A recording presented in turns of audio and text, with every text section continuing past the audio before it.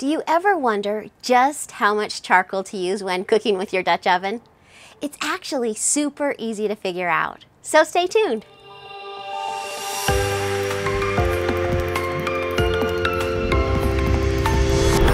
Hi, I'm Holly with Let's Go Now Adventures, and our YouTube channel is about all things camping. Whether you tent camp or RV camp, our goal is to just help you have a great camping experience. So today we are talking about how the heck do you know just how much charcoal to use when cooking with your Dutch oven? Well, the formula that we are going to share with you is super simple, but it's just a guide. You know, there are so many different factors that come into play that can affect your Dutch oven cooking. Humidity, altitude, air and ground temperature, and even the method of cooking. And so just kind of keep that in mind as we go through this video. Now Lodge, a leader in cast iron cookware, does put out a baking temperature guide chart for Dutch oven cooking, and I'll leave the link below.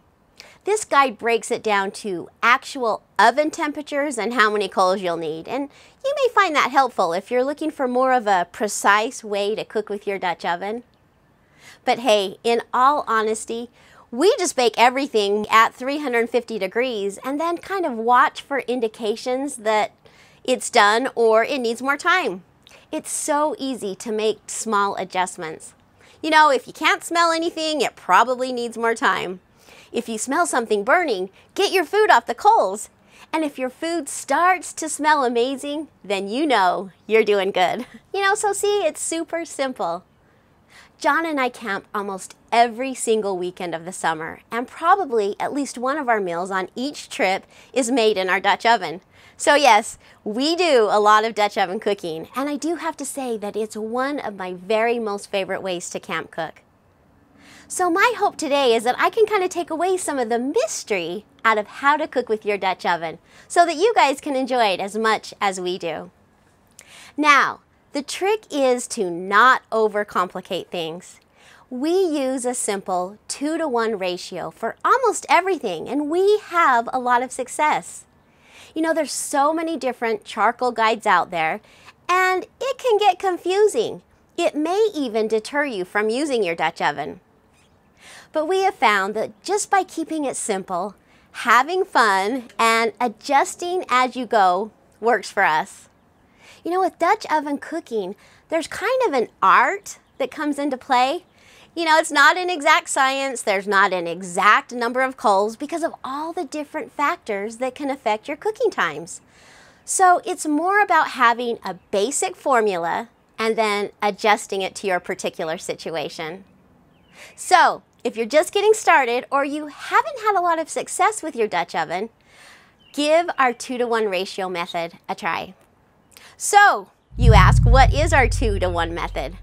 Well, let's start out by saying that we are using a 12-inch cast iron Dutch oven. And let's first talk about baking. You know, if you're going to be baking something like breads, cobblers, casseroles, or meats, like I said, it's a 2-to-1 ratio. You start out with the diameter of your Dutch oven, which ours is 12 inches. You double that, which is 24.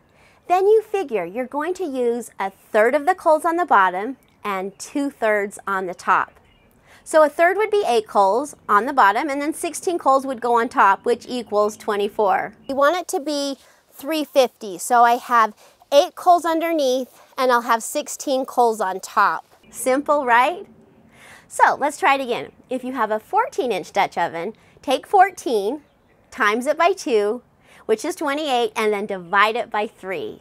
So that makes approximately 9. So you'd put 9 coals on the bottom, which is 1/3, and then 18 to 19 coals on top, which is 2/3. Does that make sense? So now let's talk about simmering. Let's say you want to make a hearty stew or a yummy chili. Well, we still use that 2-to-1 ratio, but with most of the coals being on the bottom this time. 2/3 on the bottom and then 1/3 on the top. Now, if you're roasting something, you can use a 1-to-1 ratio, you know, with even coals on the top and bottom. But we would only use that if our meat was sitting up off the bottom of the Dutch oven. Otherwise, we would just default back to our 2-to-1 ratio with 2/3 being on the top and a third being on the bottom. And then last, if you're trying to fry something or boil something, there is no ratio. All the coals go on the bottom. So when cooking in your Dutch oven, you'll want to check your food periodically for doneness. If you're cooking meat, an instant read thermometer is essential to make sure your food is cooked and up to temperature. Now what we use is a remote meat thermometer. In fact, I'll leave the link below. This thermometer is so great because you can monitor the temperature of your food without opening the lid. Because just keep in mind, each time you lift that lid to check your food, the heat is escaping and you'll need to add additional time to your overall cooking. Now, let's talk about some of the factors that can affect your cooking time. Well, first off is wind. Because wind adds oxygen to the cooking environment, it will cause your coals to burn hotter and much faster. It also, however, will blow away the heat. So in this case, a wind barrier is a great idea. Now we used a galvanized metal tub. The sides on the tub help to guard the wind, and bonus, when we're boondocking and there is no fire pit, this makes it so that it leaves no burn scar. We're going to actually be doing our Dutch oven baking in this galvanized steel bucket. I picked this up at Home Depot. It's just a galvanized steel bucket because a lot of times you can't have an open fire. There won't be a fire pit where you're camping, and we don't want to leave a burn scar on the ground, especially when we're boondocking. Now we're going to let the coals go until they're hot. The way you know that they're hot is they're going to be mostly white. And then what we'll do is we'll transfer the hot coals into the bottom of this galvanized steel pan. So we'll put the 8 down there, and then we'll put the Dutch oven in. We'll put the other 16 on top, and then we'll just let the Dutch oven heat for about 10 minutes. Now they do make camp stove windscreens that would also work for you in this situation. Number 2, if the ground is wet or cold, it will steal your heat away. And this is another great reason we like to use our metal container. It's kind of an insulation from the ground. And then third is if you're in a high elevation or high humidity. Now we live here in Utah, and most of the summer we camp at 8,000 to 9,000 feet, and so we usually have to add more time to our recipes. And then if you're in a high humidity situation, your charcoal could be very difficult to light. Now, when you're ready to start making your meals, you'll want to get your coals ready. And a lot of the times we use a chimney. It's just a more efficient way to get your coals going, and it's also much faster. Using a chimney eliminates the need for lighter fluid. In fact, all we use is a lit paper towel to get our charcoal going. It usually takes the charcoal about 15 minutes to heat up, turn gray, and be ready to use. So a couple things that will help when cooking with your Dutch oven is to preheat your oven.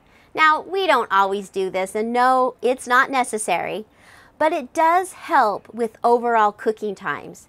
Just put the hot and ready coals on your Dutch oven for about 15 minutes, and voila, it's preheated. We found that by doing this, cooking times are more exact. It's just like when you preheat your oven at home. Now note, if using your coals to preheat your Dutch oven, this is going to take away from the total cooking time of the charcoal. So you'll want to have another set of charcoal ready and going if your recipe calls for more time than your charcoal is going to last. Another way to preheat your oven is to just set it out in the sun and it will heat up nicely because it's black. Now a batch of coals will generally last about 35 to 40 minutes, give or take. One thing is placement of your coals is also very important. You'll want to put them in either a circular or checkerboard pattern. Just never dump them in the center of the oven, which is actually a very common mistake when people use their Dutch ovens. By placing the coals in a more circular pattern, it will help to distribute the heat more evenly and your food will cook more efficiently. Now, as careful as you are by evenly distributing your coals, you can still get hot spots. And so by rotating your Dutch oven like every 15 minutes is a good idea. It just makes for more even cooking. So you would rotate the lid and the bottom 90 degrees in opposite directions. So I hope this information was helpful. If so, give us a big thumbs up. You know, we enjoy Dutch oven cooking so much, and once you realize just how easy it is, I think you'll love it too. Just know, if you can make it in your oven at home, you can make it in your Dutch oven. I've got some wonderful Dutch oven recipes if you're looking for a good place to start, and I'll leave a link to those below. Also, if you'd like to see more camping related videos, consider subscribing to our channel where we put out all kinds of great tips to help make your camping experience a little bit easier and more enjoyable. Well, thank you so much for watching. It was great to have you here, and I'll see you on the next adventure. Bye-bye.